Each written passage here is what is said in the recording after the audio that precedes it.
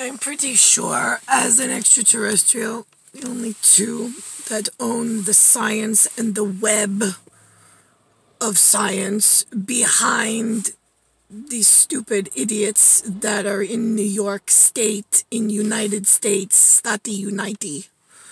The reason why I was not so crazy about liking them was because the Asian invasion had already happened before I got here. We did tell the Russians that I liked that. They are the biggest landmass. They have men that should be men, that act like men. That is what I want. I wanted one man, no choices, no tryouts. This cheerleader cheers for one man, one EJAC, E-J-A-C. Not some piece of shit American. I was crystal fucking clear. I yell like a man because you've given me choice when I wanted none. You forced me to live alone like one of you idiots that I don't want to be. I don't want to be an American. I don't want to have choice of trying men jumping over continents to get here into my fucking face and bed. No thank you.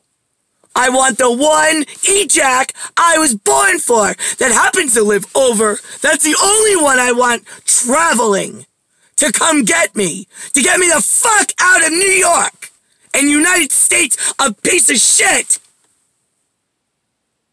So that's why when Russian Club started, I was totally in love with Mr. Romano, who said he was an Atlantean himself, or so he was told, which was Yeltsin.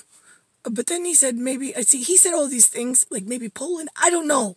I don't know that area. I can't get any real communication with boots on the ground in New York. There is not one smart speaking unit on a day-to-day basis. Zero. As a child, I had a couple. Few. Some. Maybe 6 or more. That was somewhat helpful. The rest of these units are just agents of human that want things elsewhere and to fuck up my ability to negotiate and navigate. I didn't come here to make friends with you idiots, which is why I like Russia better. They stay to themselves, they're quiet, they only like each other, and they really don't like any of the rest of you. That's why I like them better. This American, like, let's just be friends and let's have a party.